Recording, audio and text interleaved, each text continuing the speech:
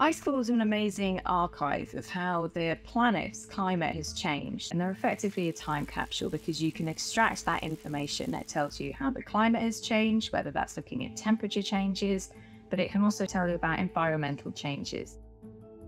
The oldest ice cores that we've ever drilled have gone back just over 800,000 years. But the ice in Antarctica, in theory, goes back beyond 2.5 million years. This shows us how the Earth has gone from very natural climate cycles. So at the moment, we're in the Holocene, which is this sort of relatively warm period. And then 100,000 years ago, we were in an ice age. We call them glacial cycles, and they're quite natural. So this is what we kind of provide, is the calibration, if you like, for how the planet should behave under normal circumstances, so that then the climate models can tell us how it may react in the future with all of these non-natural inputs that we're putting in there.